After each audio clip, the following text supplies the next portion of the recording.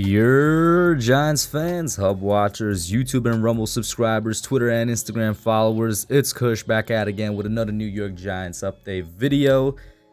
It is May 9th, 2022. James Bradberry is still, as of this recording, it's basically around 12 in midday right now, he is still a New York Giant.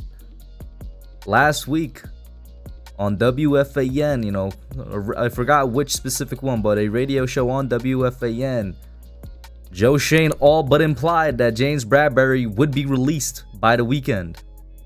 Well, guess what? The weekend, it came, the weekend was here, and the weekend is gone.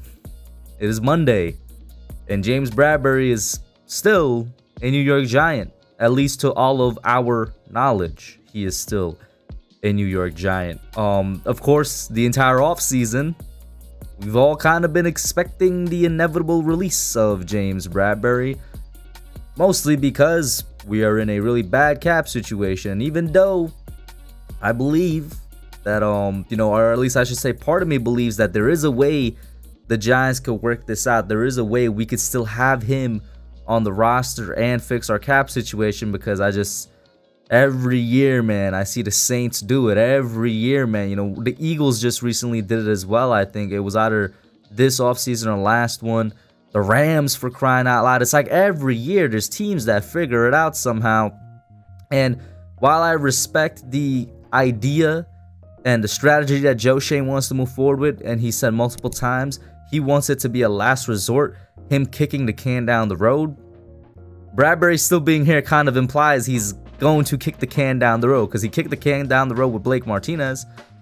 Why not do it with somebody that I'd argue is more valuable to this defense and to this team as a whole than Blake Martinez? I don't know, but we are here right now, and of course every single optimistic Giants fan, every Giants fan like myself that wants to keep Bradberry, the first thing we're assuming is, oh my god, they're trying to work out a contract extension or something.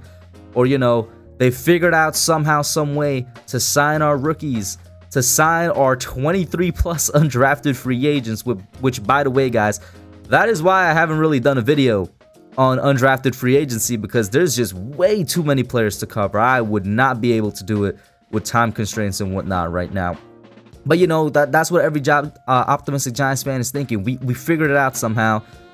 I want to say that as well, but I wouldn't jump to that conclusion just yet. In fact, just recently, it was Sunday, I believe, Bradberry posted on his Instagram story, and I know some of y'all are gonna be annoyed. I am annoyed as well with the new way of communication that players have through Twitter posts and Instagram stories. But Bradberry is not a cryptic player, so this wasn't even something that was hard to quote unquote decipher. He just posted on his Instagram story. It was a picture of himself in the Giants uniform, and it was a song playing in the background. The song is "It's a Shame" by the Spinners. And before I even read out a couple lyrics that were played, you already should figure out what it's implying. It was like, oh, it's a shame, baby. Baby, the way you mess around. You've got my heart in chains, and I must complain. I can't be content. Oh, look at that. Obviously, it's implying that James was informed of his release or something. Or, like, I don't know what else it could imply. If he got a new contract, there's no way he's posting "It's a Shame" as his song of the day, as the song that he's listening to right now with him in a Giants uniform. That only could imply negative things. And if that is the case, right? If that is the case, if he was somehow informed of his release on Sunday, why haven't we, the public, been informed yet? You know what I mean? Are the Giants, is Joe Schoen, is he waiting for, to do some type of press release, to do some type of media release? I honestly don't know. I can't answer that. It would be very weird for them to have already released a player and say internally in the building he's off the books. They're already working out rookie contracts and whatnot, but they haven't let they didn't let anybody know of that. If there's anybody that could get, are the NFL contracts public record? Is there anything regarding NFL contracts that should be public record that we could access somehow? I need one of y'all, definitely one of you people down in the comments section would know how to get all that. You know what I mean? But we look at the Giants cornerback core right now. We look at the NFC East wide receiving core. And without a doubt, yes, there's a case to keep Bradberry. You know, you think about Terry McLaurin in Washington, and they just added a guy in Jahan Dotson, and then they're hoping that Diami Brown, I believe it was their second-round pick last year, develops as well. Of course, you know, there's CeeDee Lamb up in Dallas, and I believe Michael Gallup is still there. But the biggest ones that come to mind is the most recent acquisition to the NFC East and to, unfortunately, the Philadelphia Eagles, A.J. Brown. And you're pairing A.J. Brown with Devontae Smith, a player that Bradberry did struggle a lot to cover last year. In fact, I completely give credit to Devontae. He beat Bradberry out in both games, in my opinion, last year. Now, of course, there's reasons for that. Devontae is already one of the best route runners in the NFL, is extremely fast and quick. Bradberry was playing like 10 yards off and just does not athletically match up well with Devontae Smith. Who he does match up well, though, is A.J. Brown. And you know who matches up well already in our cornerback core with Devontae Smith? Adoree Jackson. I feel like we have a perfect complement to those two wide receivers in Philadelphia with our two cornerbacks over here in New York, or New Jersey, I guess I should say. I feel like we do have the perfect complement. And like, you know, you guys know me, and you're Giants fans as well. I really shouldn't be making the case for keeping James Bradberry here for you guys. I was on Zion Zenitz and Adam Costas, their podcast, over the weekend. I believe it's up right now, and this topic came up, and I brought this point up. Good players and good coaches know how to use good players. Good coaches know how to put good players in good situations in order to have good success. I know that was a lot of goods in there, but it's the truth.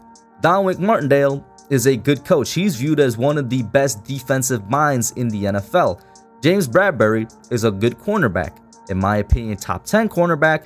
In a lot of people's opinions, definitely in the top, you know, the upper half of #1 cornerbacks in the NFL. Whether or not you think he fits Don's scheme, that is irrelevant to the situation. You know, you could argue the fact that he was a man corner in Carolina. You could argue the fact that no, in fact, he was better when he was in the first year of that zone system with Patrick Graham. Either way, a good coach in Don Wink Martindale should know how to use a good player in James Bradberry. And then with the help that our front seven got with Kayvon Thibodeau and the improvement of Azeez Ojulari, that alone helps it. Return of Blake Martinez. There's so many factors that come back that tell me that James Bradberry could have a really good season in 2022. We'll just have to see how it goes. I hope he doesn't sign with a rival if it is the case that we let him go, though. I don't know when we're going to get an update. If Joe Schoen just straight up lied to us, I'll be very happy, because it's not similar to the Kadarius Toney situation, because that was just a complete false report that the Giants were shopping him. But that was a report that was put out there that worried a lot of us, and it got disproven like a week later. I would love for it to be the fact that Joe Schoen was just lying to us and the NFL and other teams for whatever reason. I don't know. One's not coming to mind, and we actually keep James Bradberry. But that's it for now, guys. Kind of short. Let me know what you think. Put your thoughts down below. Like, share, subscribe, and I'm out. Hey guys, thanks for watching. Thank you for checking out my channel, The Hub, here on Giants YouTube. Make sure you hit that subscribe button and the notification bell so you hear every time I put out a video. Like it, share, and subscribe, and I'm out.